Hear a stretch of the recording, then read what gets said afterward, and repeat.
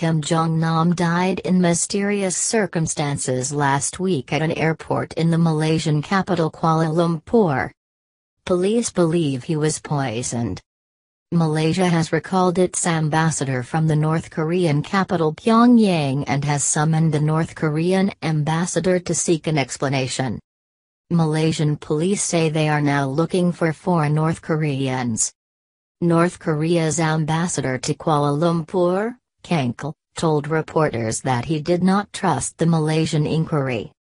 It has been 7 days since the incident, but there is no clear evidence on the cause of the death, and at the moment we cannot trust the investigation by the Malaysian police even though its results have yet to be obtained. It only increases the doubt that there is someone else's hand behind the investigation. He said that the incident had been politicized and referred to the victim as Kim Kil, the alias used by the dead man.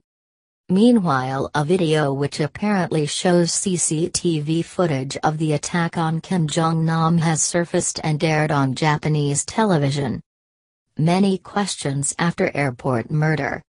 North Korean regime's critic in exile. What led to the demise of Kim Jong-nam? A history of foreign assassinations and kidnappings. Despite widespread speculation that North Korea was behind the killing, there has been no definitive evidence and Pyongyang has not issued an official statement yet.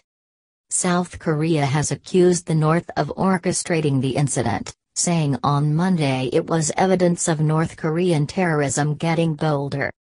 What has led to the diplomatic spat?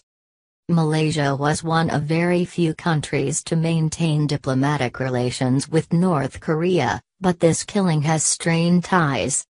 Malaysia has refused to accede to North Korean demands to release Kim's body into their custody without an autopsy. In comments on Friday, Mr. Kang, the North Korean ambassador, said Malaysia was colluding with hostile forces.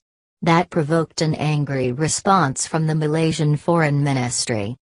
It said his accusation was baseless, adding that it was their responsibility to conduct an investigation as Kim had died on Malaysian soil.